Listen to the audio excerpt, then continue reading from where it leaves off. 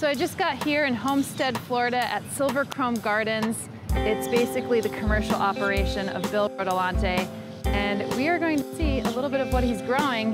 And I heard he has a really kick-ass private collection, which maybe we'll get to see. But first, we want to go see his commercial operation.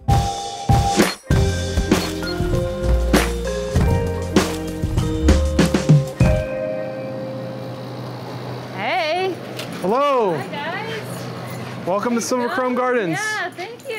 Who are all these guys? That's Boomer. This is Daisy, and this is Megan. Hi, Megan. How are you? I'm assuming these are the guard dogs. They're my protectors. Nice to meet you guys. Well, I'd love to see your collection here. If you give us a little bit of a tour. No problem.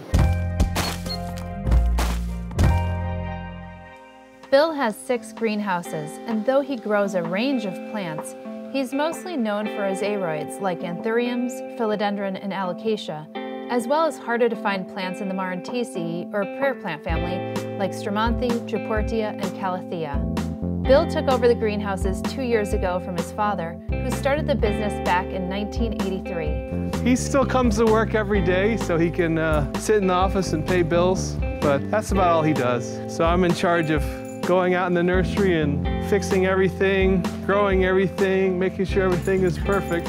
And what did your dad grow in the beginning? Was it also Aroids, or what did he start with in the 80s? When he started, he was growing lots of spath. Okay.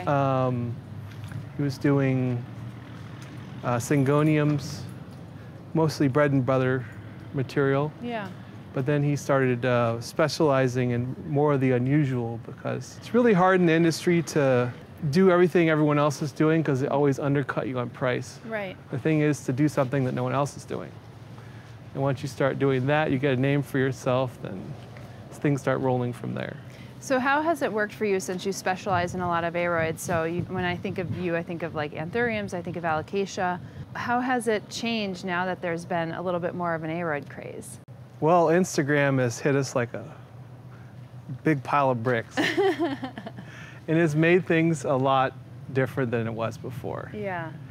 And right now, end user is clamoring for things, where before the garden centers would decide what the end user wanted, and that's what they supply. Right. Now with Instagram, everybody knows what they want in advance, and they're ordering it specifically for that reason. Right. Not walking into a garden center, oh, that's pretty, this is pretty. They're seeing it on their friend's feed, they're seeing it somewhere else. They're seeing it on YouTube, and they're deciding, hey, this is what I need to find someone who has it, which has made the internet companies that sell on the internet so much more profitable. Right. So, and you're really a B2B, a business to business, right? So you are growing out your plants here, and you're selling them to other businesses like garden centers, florist shops, interior escapers, landscapers.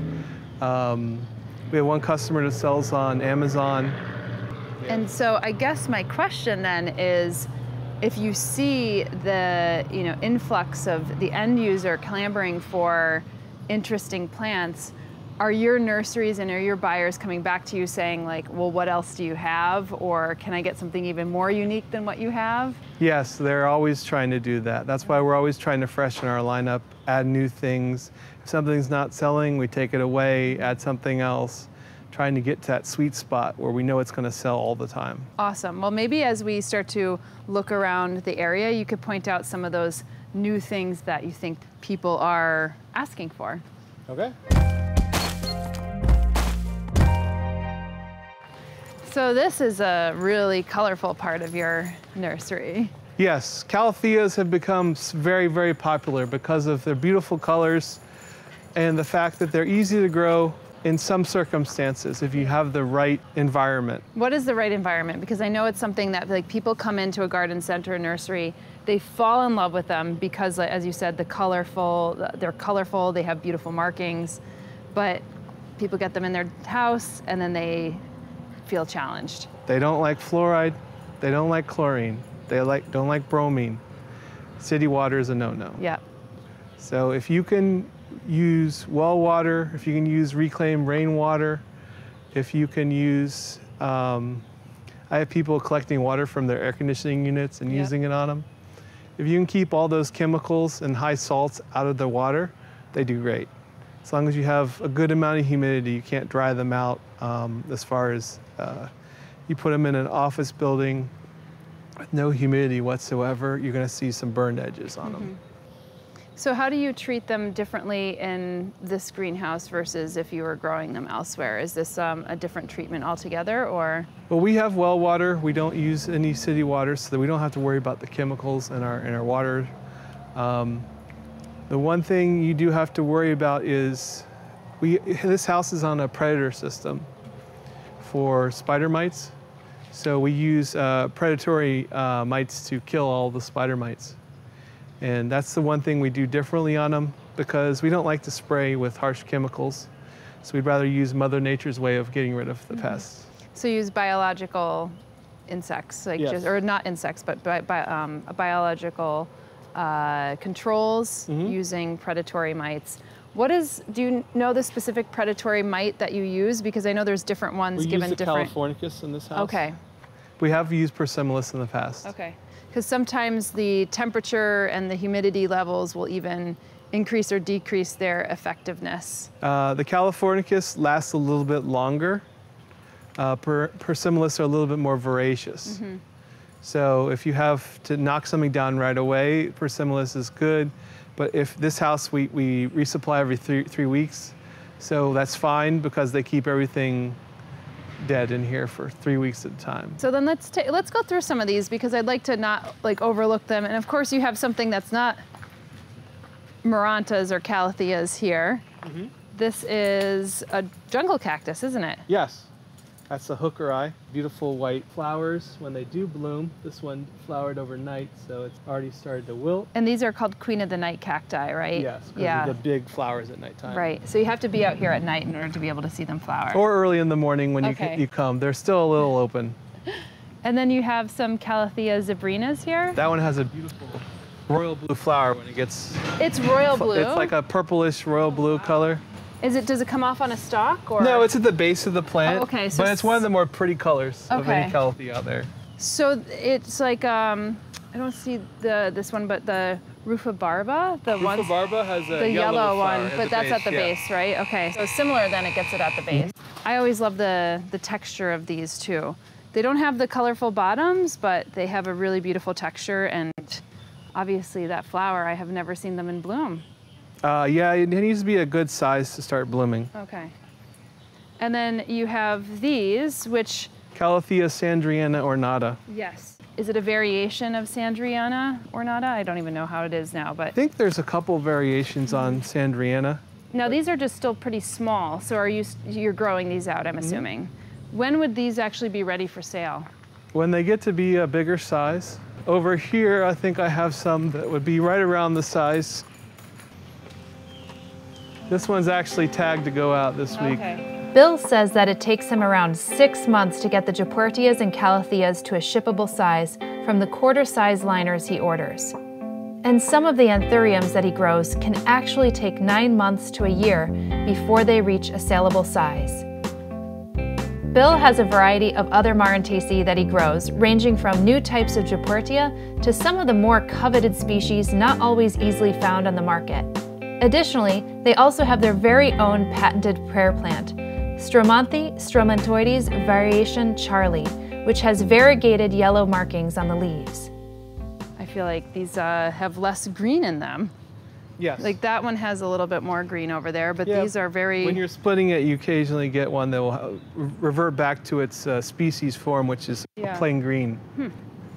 And the great thing about this is it has a beautiful orange flower in the early spring. Ooh, that's nice. Mine's never flowered yet, but I have it gets big leaves. Yeah. Yeah. For us, it's January until about April. It'll flower. Okay. It likes the cooler temperatures to start flowering. So should you give it like a cooler temperature at night, or just like cooler temperature during like a nighttime temperature is usually what causes flowers. Okay. Well, let's go see some more of your facilities. All right. This house has some Anthuriums in it, and most of these come a long way because they come from Holland, from Anthura. Silver Krome Gardens gets most of their Anthurium varieties from Monstera in Holland, a highly automated facility specializing in both Anthuriums and orchids, which was the subject of earlier episodes on Plant One On Me. And it was so fascinating to see the automation, which is like a little bit different from here because this is much more hands-on, you know, it's less, you have like, I mean, fertigation systems and things like that, but very different from that neck of the woods. It is, because labor is a lot cheaper in this country than it is over there. Right. How do you decide which ones that you'd like to grow out here? We rely on our suppliers to give us idea of what will work in our temperatures. Down here we have very hot summers, and we don't get very much nighttime cold temperature, which is what Anthuriums really love. They like humidity, but they like it cooler than we can supply down here. So we really need specific varieties that will do well down here for us. Right, and you were telling me before that they are typically found in a little bit more like cloud forest locations. Yes, the original species in South America are from cloud forest areas in the jungles where they're higher up in elevation. They have nighttime temperatures that cool down. In daytime, you have lots of cloud cover from the mist, the humidity, which is basically like a constant cloud cover over there. And with that, you get prettier flowers, prettier foliage, all the things that you normally see on Anthuriums. In the summertime down here, they lose about 2 shades of color on the flower. The leaves sort of drop a little bit color too. So we really have to push the varieties that do well in heat. And how long does it actually take you to test a specific variety here? Is it like a season or so, or? Well, basically we get about 250 plants from the lab. We take them out. We have to make sure that we get them at a certain time of year, so we actually have them during our summer. We want to know how they're going to do it the worst time of year, not the best. Yeah. Because if you grow something during the best and it looks great, and then you order it and you don't realize that, hey, in the wintertime it's great, but summertime it's not so much. Right. So we grow them out from there. We see how they do during our summer. If they do great, then we reorder for the next year. Okay. So it takes a long time to figure out what we got to do, which varieties we're going to take, which varieties we're going to skip. Yeah, and so I think I really love putting this into perspective for a lot of people, especially for those of us who actually like to grow plants indoors, because if we rewind back and we go to Anthura again, they were sharing with us that sometimes it takes up to 10 years to actually find the perfect quality orchid or Anthurium, because that's what they grow out. And that's mind-boggling to me, because they're like hand selecting and kind of selecting like the best ones. Maybe it's for the best color or the best foliage, or maybe it keeps its bracts and inflorescence a lot longer. Who knows what they're selecting for, but it takes almost a decade, or can take a decade. Then you are testing them out in your climate, which may be for, 6 months, 9 months, whatever it is. And then you actually have to grow out the liners or the small plugs, so they're small plants, in order to be able to get them to a size for sale, which could take... It's basically from when they come in from Anthura, it takes about 9 months to a year to finish an Anthurium properly. Wow. So I think that gives, somebody like me or somebody who is buying houseplants that much more of an appreciation, because that is so much of what we don't see before we actually go to a garden center and pick up a plant. Yeah, also we do our own breeding work here, so we totally commiserate with what they have to do. It takes years and years and years to get in hybrid that you like and that you'd want to put into tissue culture, which is the same thing they go through. Yeah. Wow, fascinating. So much more appreciation. I kind of bow down to you. Come on, dog. And then is this Prince of Orange, or which one is this? That's Macaulay's finale. Okay. Prince of Orange does not like us. So it's hard to grow. Is it just because of the heat, or you're not quite sure? You can't. It doesn't like our greenhouses. It gets lots of bacterial rot on the leaves. Okay. Where the Macaulay's finale and the Moonlight don't have the same problems that Prince of Orange does. And then this is the Moonlight, right? Moonlight. Yeah, that's our #1 selling plant. Is it really? Yeah, we sell a lot to casinos, large mass plantings, and big malls and places like that because it grows extremely well in low light situations. Interesting, and it has this kind of like brightness to it. It's almost like a neon green with the new foliage coming in. It really brightens up a dark area when you're using it. Right, and I guess like low light but brightens it up with the foliage is like a perfect combination. Daisy got her pot to play with. She picks one every day that she likes to tear up, and she'll run around like it's her precious. Oh my goodness.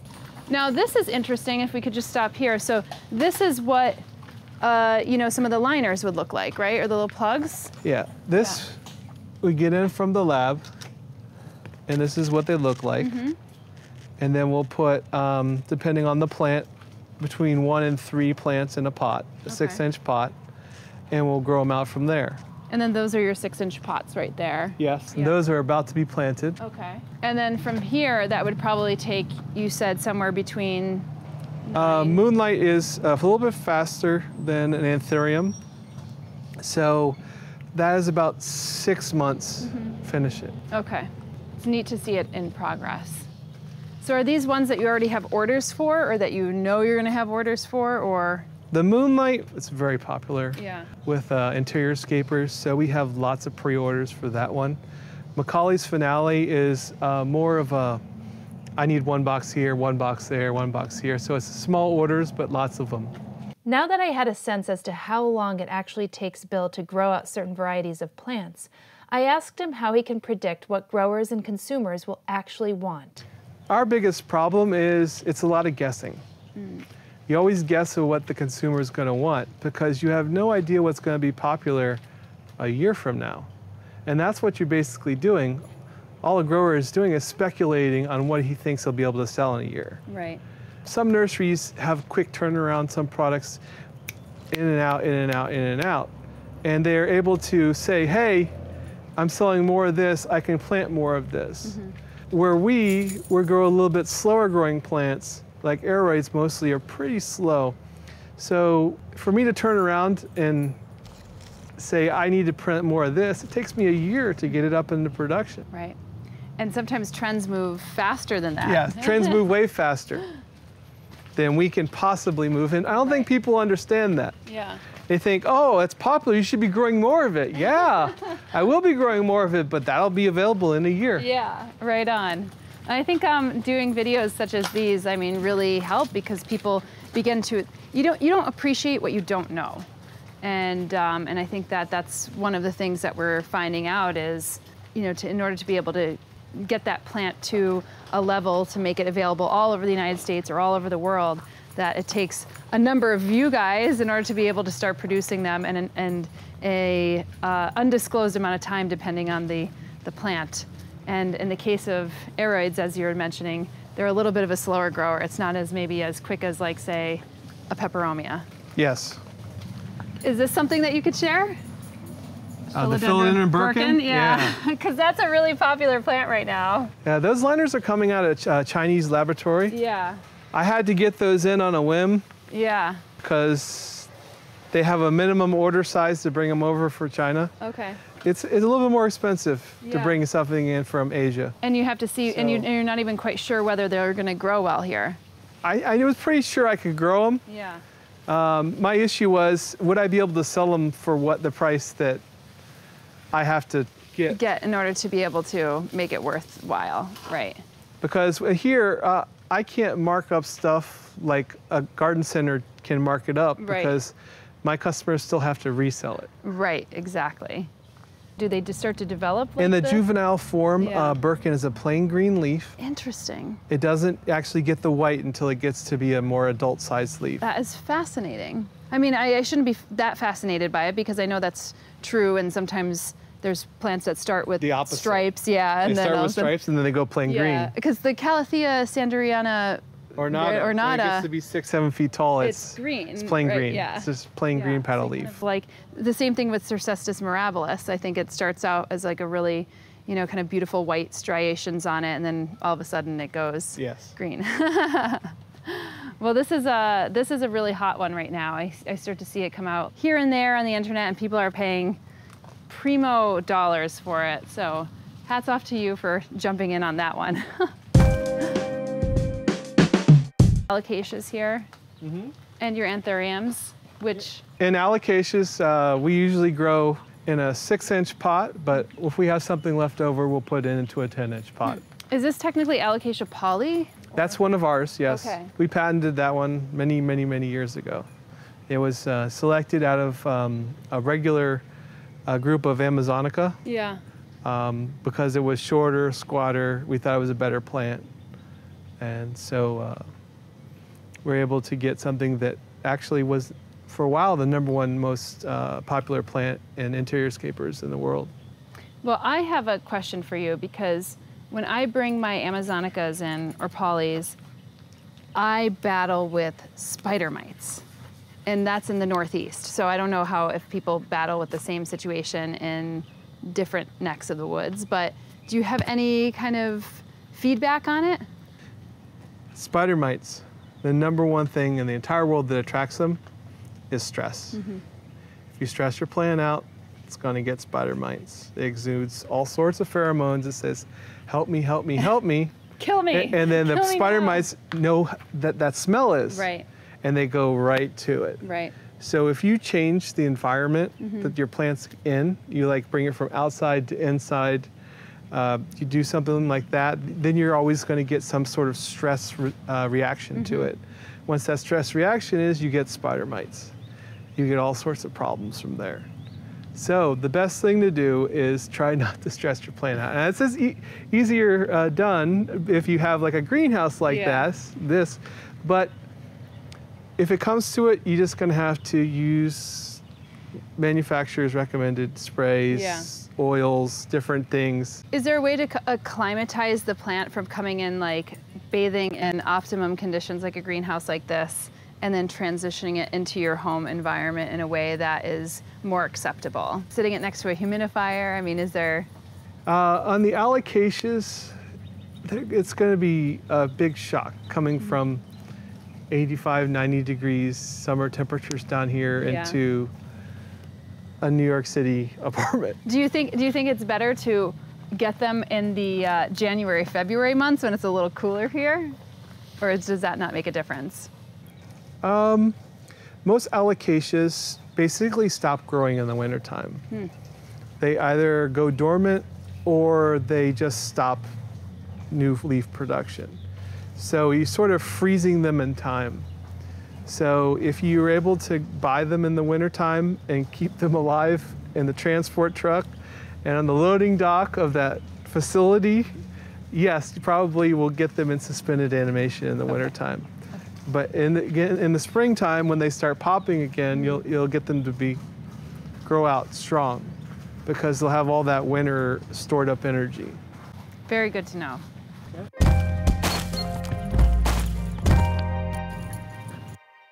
Wow, so you're growing out some gloriosums. Philodendron gloriosum. Yeah. Some more anthuriums. More anthuriums from Holland, and some laboratories in the US as well. We grow more varieties of anthurium than probably anyone in the United States. Oh, what is this one? That's Anthurium Rainbow Champion from Anthura. Okay, yeah, because I just got this one, I don't even know, like 7 or 8 months ago. And I fell in love with it because the bracts are so big. And one was like flopping over like my chicken's comb, and I fell in love with it. And the leaves are also really nice too. So this is a summertime bloom. This is a wintertime bloom. We're already starting to get the wintertime night temperatures. Yeah.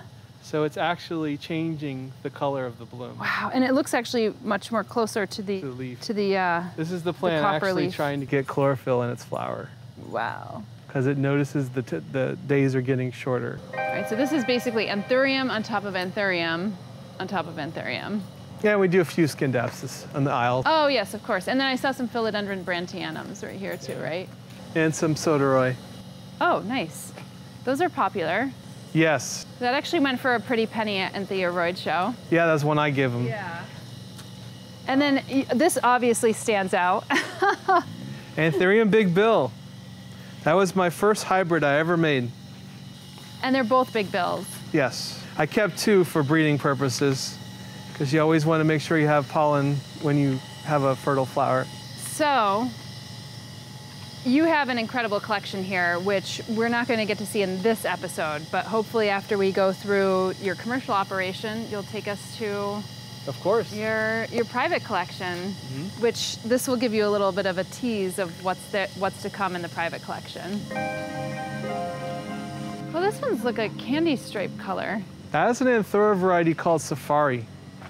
That's an older variety, but they have newer varieties that have the stripes as well. They have not released into the US yet. Okay. They have released in Holland. Did it do well for you here when you were growing it out before, the older variety? It's more of a cut flower variety rather than a pot plant variety. Okay. So we grew it as a cut flower. They were pretty popular when we did grow it, but now they have an actual pot variety. I don't remember the name at this time since they won't allow me to grow it yet. Okay. I'm hoping, I'm praying. Fingers crossed. So these have some more of your Anthuriums here? Yes, this is an area where we keep a lot of our bird nest Anthuriums. This variety is Big Red Bird. It's one of our tissue cultured hybrids that we made. In the shade, it'll have a red vein, but in the full sun, or well, partial sun, it'll have a whole leaf will be red. And do you have any tips for people who are growing bird's nests, Anthuriums, in their home? Because that is something that I know you're known for. They're almost indestructible. It's actually a really great plant for inside your house. Yeah. I had one of my doctors, and I put a bird nest Fruffles in his office, and it was there for about 15 years. And he never did anything to it and looked as beautiful as the day I put it in for 15 years. It didn't really grow much, but he didn't really have any lights in the area. It's a doctor's office, there's no windows. Yeah. So it survived. It just, you know, it looked great. Do people put them in their landscape out here, or is it primarily? You can do that down here. You can have them in your landscape. Okay, but for those of us up north, we have to subscribe to the houseplant. Yes. Below 32 degrees, you're probably going to get some leaf drop. If it freezes, you're going to kill it. Yeah. Well, a lot of bird's nest Anthuriums have like really meaty roots. Oh yeah. So what's the best way for caring for your plant indoors? Yes, you can see here some of the meaty roots. It's like an orchid. Yes. Yeah, you can either put them in a basket and have them hanging. You can put them in a big clay pot. You have to worry that the hydraulic pressure of the roots will actually bust out clay pots. So a lot of people use concrete pots because they're a little bit more sturdy. Plastic they'll bust out of. They'll eventually push out and crack the plastic down the seam of it. Yeah. I've actually seen them in garden centers and plant shops pushing out of their plastic pots. Yeah. It'll start to bubble and it'll look like the Incredible Hulk about to bust out of its shirt. I usually have to cut them out of the pot, so you know when they're in that situation. The best thing to do is take it and just smack it on your knee, and it'll go pop. Okay. Once it has all that pressure on it. Yeah, that's fantastic. I mean, just to know that amount of pressure happens actually in the rhizosphere, in the root zone, that's like tremendous. You know, your plant is literally the Incredible Hulk. After I'd say about 2 years in this size pot, there won't be any soil left. The plant will have cannibalized all the soil, and you'll only find roots in there. So are you advocating for planting in like a much larger pot, or is it just the next size up? Or, you know, because what I'm getting is that these roots actually grow, you know, fairly fast and are very strong. Oh yeah, they're very strong. Yeah. You can keep them underplanted and they'll do fine. If you put them in a really big pot, they'll love the new root zone, but basically what they do is they go out to the edges of it and then go down and under. Okay. So they want to find the outer limits of their ability, because a lot of these in the wild are grown inside of trees. You know, wherever the birds drop the seeds, that's where they're growing. So you'll see a lot of them growing off the side of something like this. Yeah. So that's what they really want to do. They want to attach onto the side of a tree, attach onto a rock. And if you ever go to South America and see where they're actually growing in their environment, on the side of logs, stuff like that. And I have a question, because when you're saying like similar to orchids, and you know, a lot of orchids actually want to grip onto rocks or terracotta. And there's some folks who have this, you know, should I grow them in a terracotta pot or not? Because terracotta has like more of a wicking ability. Sometimes the calcium deposits will build up. Could they potentially hurt the roots in any kind of way where maybe there's calcium buildup or anything along that lines? No, these things are super strong. Okay. You won't have a problem with that. Okay, perfect. I had one customer who had bought a bunch for a landscape in Key West, and they had a hurricane there, and they were under 7 days straight of seawater in the yard. And when the seawater receded, the only thing left were the anthuriums. A lot of the natives died, but the anthuriums were perfectly fine being under seawater for 7 days. Wow. Okay, so for anybody who wants a really indestructible houseplant, and when I've ever said Zamioculcas zamiifolia, big red bird hybrid might actually be up there. most of the bird nest varieties are extremely hardy. I have some landscape alocasias that you'll be amazed with their size.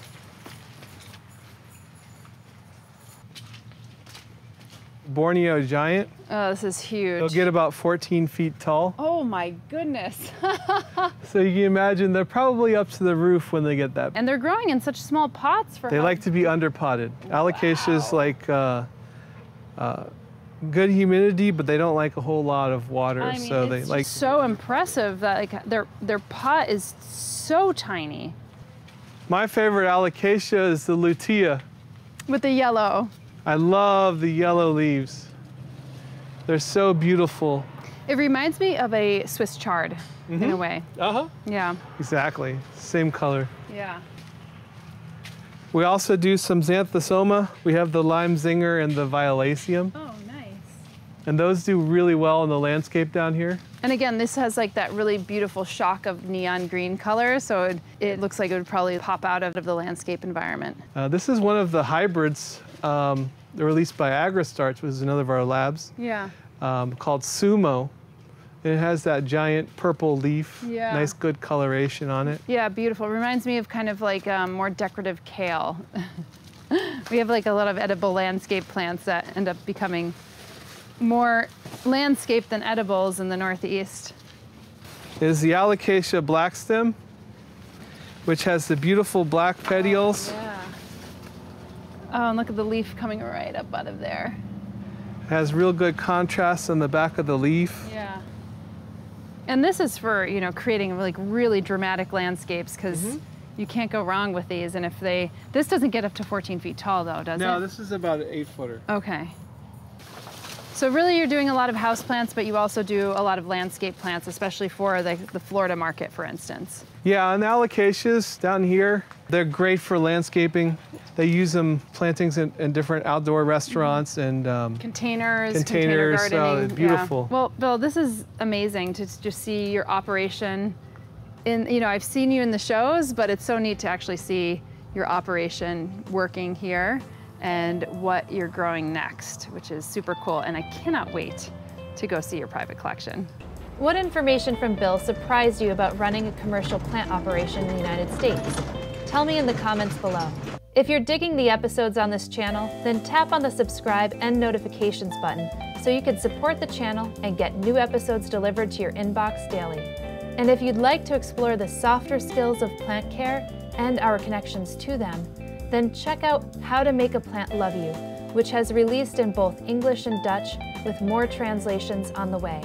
Finally, if you'd like to gain more tactical skills to houseplant care and maintenance, then check out the Houseplant Masterclass at houseplantmasterclass.com.